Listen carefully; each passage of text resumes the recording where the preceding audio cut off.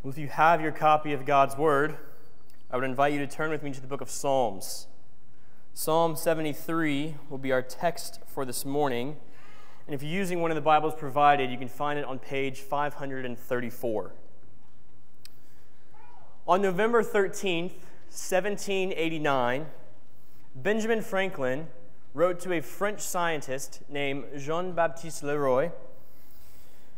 Franklin was concerned because he hadn't heard from his friend since the start of the French Revolution. And in that letter, Benjamin Franklin gave a brief update on how things were going in the United States. He said, quote, "Our new Constitution is now established. Everything seems to promise it will be durable, but in this world, nothing is certain except death and taxes." Nothing is certain except death and taxes has become a fairly popular saying in American culture today. Or you may be thinking of more things that are certain. Hot Texas summers. Unfortunate Dallas Cowboys football seasons. There are things that are going to happen that you can be certain of. And the Christian life is full of these things. Whether it be suffering and trials, everlasting life in Christ, heavenly rewards. Christian life is full of certainties. And in our passage this morning, we see that the psalmist Asaph points out two certainties, one for the unbeliever and one for the believer. So let's read our passage now, Psalm 73, beginning in verse 1. A psalm of Asaph. Truly, God is good to Israel, to those who are pure in heart. But as for me, my feet had almost stumbled, my steps had nearly slipped, for I was envious of the arrogant when I saw the prosperity of the wicked. For they have no pangs until death, their bodies are fat and sleek, they are not in trouble as others are, they are not stricken like the rest of mankind. Therefore pride is their necklace, violence covers them as a garment. Their eyes swell out through fatness. Their hearts overflow with follies. They scoff and speak with malice. Loftily they threaten oppression. They set their mouths against the heavens, and their tongue struts through the earth. Therefore his people turn back to them and find no fault in them. And they say, "How can God know? Is there knowledge in the Most High?" Behold, these are the wicked, always at ease. They increase in riches. All in vain have I kept my heart clean and washed my hands in innocence. For all the day long I have been stricken and rebuked every morning. If I had said, "I will speak thus," I would have betrayed the generation of your children. But when I thought how to understand this, it seemed to me a wearisome task until I went into the sanctuary of God. Then I discerned their end. Truly, you set them in slippery places. You make them fall to ruin. How they are destroyed in a moment, swept away utterly by terrors. Like a dream when one awakes. O Lord, when you rouse yourself, you despise them as phantoms. When my soul was embittered, when I was pricked in heart, I was brutish and ignorant. I was like a beast towards you. Nevertheless, I am continually with you. You hold my right hand. You guide me with your counsel, and afterward you will receive me to glory. Whom have I in heaven but you? And there is nothing on earth that I desire besides you. My flesh and my heart may fail, but God is the strength of my heart and my portion forever. For behold, those who are far from you shall perish. You shall put an end to everyone who is unfaithful to you. But as for me, it is good to be near God. I have made the Lord God my refuge, that I may tell of your works. There are two certainties that I want to focus on throughout this text. And if you're a note taker, this is my outline. You can be certain that 1, the wicked will not prosper, and 2, God will prosper his own. Let's look now at verses 1 through 22. which is the first point. The wicked will not prosper. And then we can look at verses 23 through 28. God will prosper his own. This psalm is an interesting one because the psalmist Asaph compares the prosperity of the wicked with that of the righteous. In verse 1, he says that God is good to Israel, specifically to those who are pure in heart or to those who obey the covenant they are in with God. But in verse 2, Asaph shifts a little bit. He looks at his own life and his own situation. Why does he do this? Well, verse 3, I was envious of the arrogant when I saw the prosperity of the wicked. Asaph has taken his eyes off of God and has put them on the world around him. And it causes him to question his own faith. This language that's used in verse 2, my feet had almost stumbled, my steps had nearly slipped, describe a person who is on shaky ground with their faith. Their walk with the Lord, so to speak, is rocky. Things aren't going well for Asaph spiritually. He's struggling. And we see this stark contrast between verses 1 and 2. In verse 1, Asaph is looking at God. He's looking vertically. He's looking upward. And he says, God is good to Israel. God is good. He's faithful. He's pure. He's righteous. He's compassionate. He's loving. He's gracious. He's merciful. On and on and on. There's so many things we could say about God. There's this brief meditation on who God is, and then Asaph drops his eyes. And he looks horizontal rather than vertical. The Lord is good to his children, he says. But as for me, Asaph, you can hear his gears turning. Am I a child of God? Am I one of his own? Can I expect to partake in the goodness of God? The answer is yes, of course, if Asaph's one of God's own. But notice why Asaph doubts. He doubts because of external actions, because of things that are going on around him. Metaphorically, his feet had nearly slipped because literally he'd taken his eyes off God. And he's put them on the things of the world. He's put them on other things. He takes his eyes off of God and he puts them on the wicked. And he sees what's going on with the wicked. They're prospering. They're doing well. These haters of God, these mockers, these people who say, like in verse 11, how can God know? Is there knowledge in the Most High? These people mock God and they hate God, and you would think God would bring down fire and brimstone like he did on Sodom and Gomorrah, right? But that's not what happens, at least not yet. Brothers and sisters, this is so often where doubting begins. There's this intimate connection between our thoughts and our actions, between our head or heart and our conduct. And when we begin to doubt God, oftentimes it's because we're stuck in some cycle of sin. That's why we need to be watchful. We need to be on guard against the sins that so easily entangle us.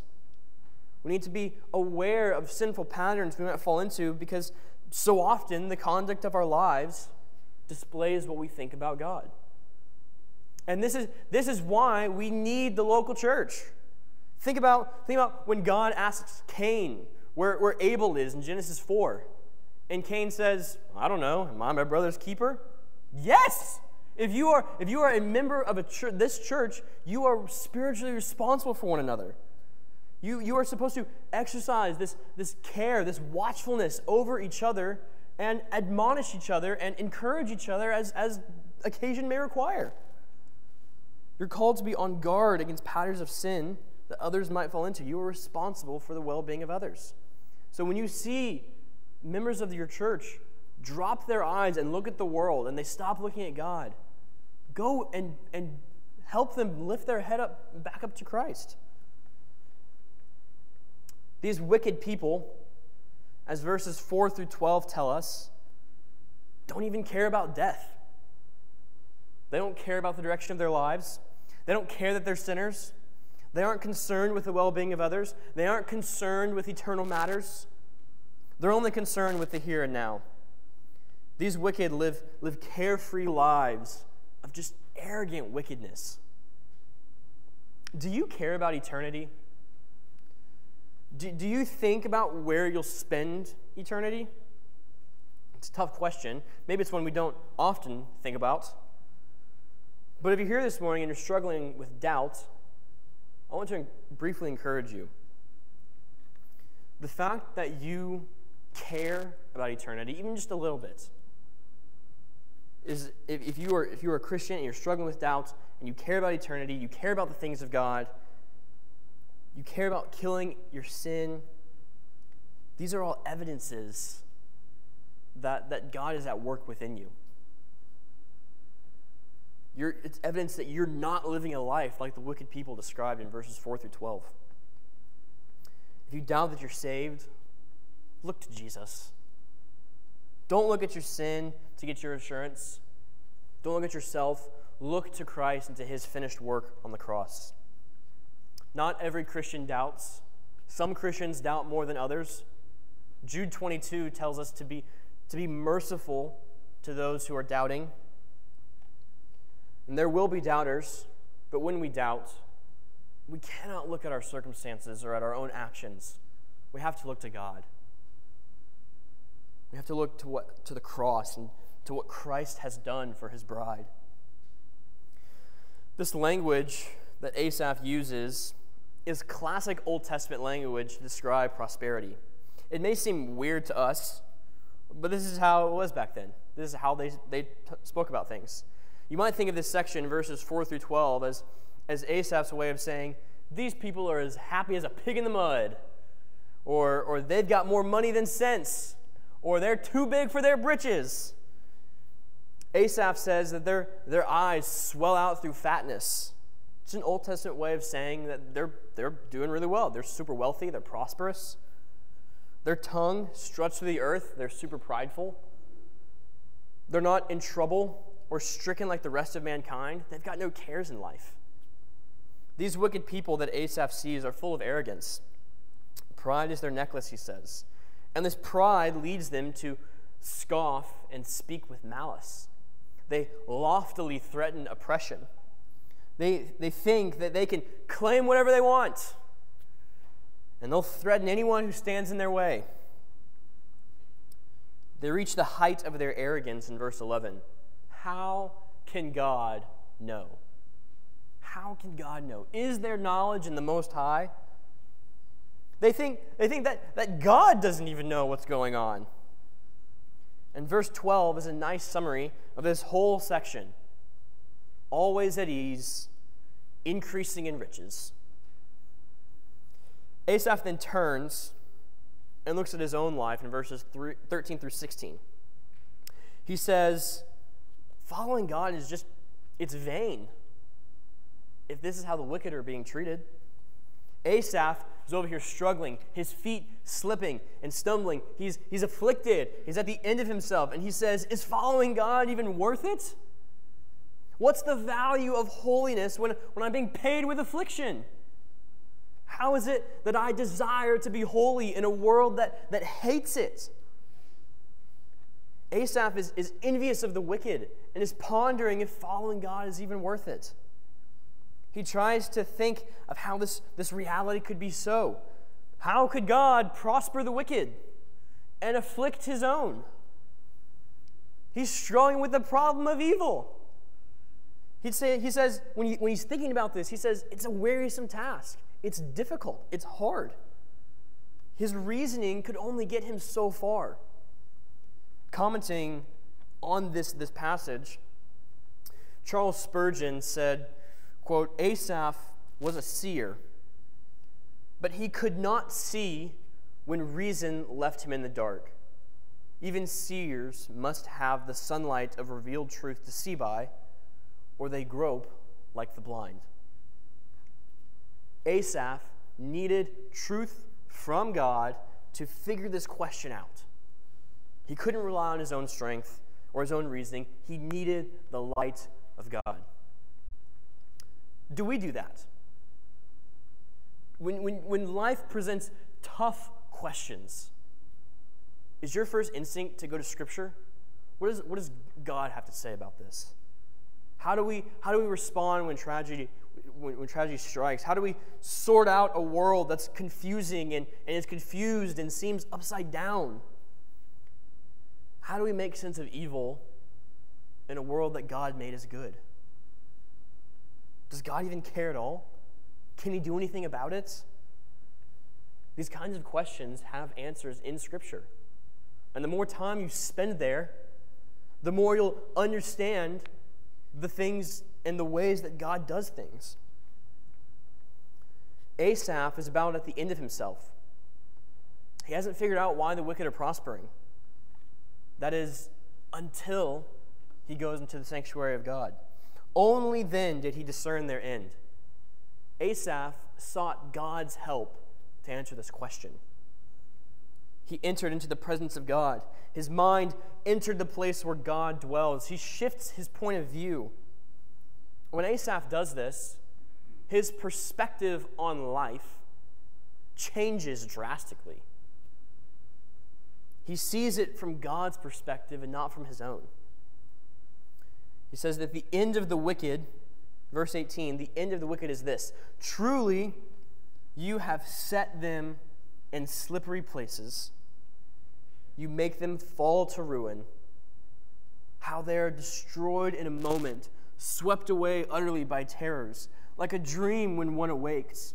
O Lord, when you rouse yourself, you despise them as phantoms.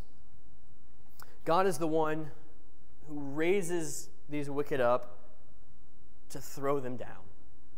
He sets them in slippery places. They have much earthly good, which is no good at all. If earthly good were of much value, God would not give so much of it to those who have so little of his love. While the wicked prosper for a moment, their sorrows will multiply in the end. When we try to make sense of things on our own power, we're brought to the end of ourselves. We begin to think that everything is meaningless until it's understood in the presence of God. The wicked owe their existence and their prosperity to the forbearance of God. And Asaph compares that forbearance to a dream. Just like when you wake up and the dream that you're having vanishes and you can't remember it, so will it be with the wicked when God judges them. In verses 21 and 22, Asaph gives a summary of his spiritual condition when he was in turmoil over the wicked. He describes his soul as embittered, his heart as pricked.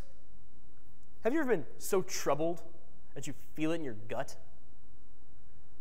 Asaph describes this mental quandary, this mismatch between what Scripture says about what the wicked and what his own perception of the wicked actually is. And here, he speaks of this mental struggle, and it has a deep emotional impact on him. His heart was being antagonized. He's likely it's tempting him to disbelief. His mind, his emotions, his desires, they're pierced. And his attitude was affected. He was sick to his stomach over the seeming prosperity of the wicked. His self-description in verse 21 is followed by his self-assessment in verse 22, where he says that he was in a state, when he was in this state of doubt, he was like an ignorant beast before God. No comprehension, no spiritual sensitivity, no relational connection, like an untamed animal. Have you ever understood your own brokenness to say things like verse 21 and 22? It is good to tell God these things, and you should. It's good to tell God your own brokenness. It doesn't surprise him. He already knows it. Rest in him. Tell him how you feel and what you're thinking. And rest in the gentle and caring hands of God. Asaph's mind changes in verse 23 now that he has God's perspective on things. Now that he's certain that the wicked will ultimately not prosper, but will be destroyed quickly, Asaph meditates on his own relationship with God. And let's look now at the second certainty presented in this passage. God will prosper his own. God will prosper his own. Asaph's admission of his beast-like character serves as this transition between the two sections of text. Verses 1 through 20, Asaph observes the worldliness of the wicked and their end. He admits that he was wrong, and then in verse 23, he picks up with, "Nevertheless, I'm continually with you." Despite Asaph's brutishness and ignorance of divine matters, God still held his right hand. Notice who left in times of darkness. It wasn't God. It was Asaph. God is not the one who is distant. And in fact, it is when we think that God is distant that he is closest to us. He draws near to us and he holds us in his hand. And God is always there. And we can always run to him, even when it feels like he's distant. God guides Asaph with wisdom. God is the one who gives insight and instruction, and he does so through his word.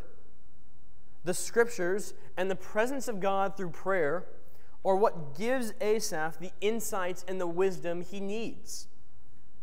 And then look at this hope that he has after he says the Lord guides him with his counsel. In verse 24, "You guide me with your counsel, and afterward you will receive me to glory." Asaph is no longer looking at his present condition. He's no longer looking at his troubles. He's not looking at the world anymore. He's looking at God. He's looking to heaven. We can certainly put up with the present when we have a much clearer vision of what's to come. Brothers and sisters, we look forward to a world where sin, sorrow, sickness, suffering, pain, death are no more. We look forward to a place where we will gaze upon Christ for all of eternity. And it is to this hope that we as Christians look forward to. But if you're here this morning and you're not a Christian, I wonder, what hope do you have to look forward to? The weekend, paycheck, vacation, retirement? Maybe you've got all of that and you're excited about just living a life of leisure where you can pursue your hobbies and just relax. But what after that? Do you have any hope after death? The hope that Christians have is that we will be with Christ for all of eternity. And this can be your hope too. All you have to do is trust in Christ alone for the forgiveness of your sins. You see, we have all sinned and lived lives like the wicked in verses 4 through 12 that we see. And in doing so, we deserve the quick and righteous judgment of God. Yet God, in love, chose to be merciful to us.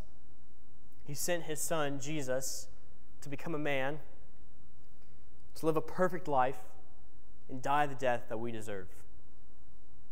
On the cross, Jesus suffered the full measure of the wrath of God and was buried. And on the third day, he rose from the dead, defeating death in the grave. And if you will trust in Jesus and in this gospel, you can experience this future hope of being received into glory, just like Asaph. After this hopeful realization from Asaph, he continues with these beautiful words. Look at verse 25. "Whom have I in heaven but you? And there is nothing on earth that I desire besides you. My flesh and my heart may fail, but God is the strength of my heart and my portion forever." Asaph turns away from the glitter of the world to gaze at the gold that is God. For Asaph, God is better than all the riches of the world. It's like Jesus teaching in John 6. Jesus, in that passage, is explaining how people come to himself. And many people turned back and they went away. They walked away from him. And Jesus looks at his disciples and he said, "Are you going to walk away too?" And what does Peter say? "Where else should we go, Lord? You alone have the words of eternal life." In Christ alone are found the depth, the vastness, the grand sum of all the riches this world has to offer, and infinitely more. The things of this world will pass away just like the wicked, but God will prosper his own because he unites them to himself, and God is everlasting. Our hearts abide in the one who abides forever. There's nothing desirable in this world other than God. Our flesh fails. Our hearts fail, just like Asaph. But God upholds us with his righteous right hand. God is the one who cares for us and who keeps us from stumbling. And in verse 26, Asaph says that God is his portion. What does it mean that God is our portion? The believer's portion, or their inheritance or reward, their treasure and desire, is the Lord himself. God has given the greatest possible gift he could have given you, and it's himself. God forgives us, which is a great gift, but the forgiveness is so that he can give us himself. When Asaph says that God is his portion, he means that God is his everything. He has all that he needs because he has God. Brothers and sisters, are you content because you have God?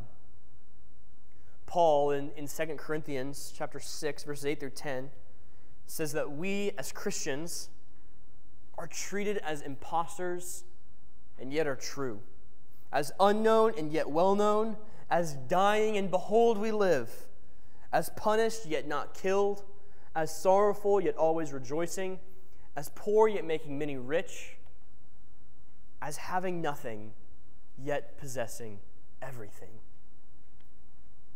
If you are a Christian, you have Christ. What more could you need? Be content with Christ, the one who is the sustainer of the universe, who upholds everything by the word of his power, who reigns at the right hand of the Father, and who is coming again to defeat sin and death once and for all. Asaph finishes the psalm by summarizing what he has said and then offering a conclusion. In verses 27 and 28, he says, "Those who are far from you shall perish, and you put an end to everyone who is unfaithful to you. But as for me, it is good to be near God. I have made the Lord God my refuge, that I may tell of all your works." The wicked, God will put an end to. God will destroy those who make a continual habit of living in sin. Yet God is also a merciful refuge for those who trust in him.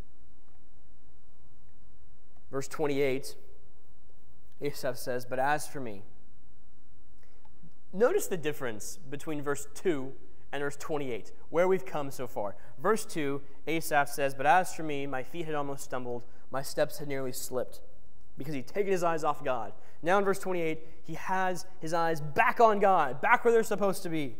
And he says, he's made this complete 180 turn. He's gone from slipping and stumbling to saying the opposite. He says it's good to be near God.